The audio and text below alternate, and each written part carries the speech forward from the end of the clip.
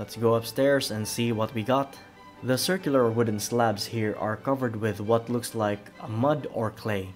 Adding mud, clay, or sand levels the uneven surface and makes it smoother to walk on.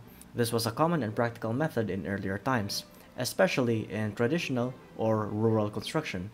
It also provides insulation, keeping the upper floor warmer in winter and cooler in summer, and it's affordable using local materials. However, it can pose challenges like added weight to the building, moisture absorption, and maintenance issues. A barrier or a handrail could also be implemented here to avoid any falling accidents from the homeowners. This roof is called a thatch roof, made from materials like Nipa palm or grass, and has been used for thousands of years. It is eco-friendly and great at regulating temperature. In the Philippines, where I come from, a house with this roof is called a Nipa hut, known for its simple, lightweight design, perfect for tropical climates.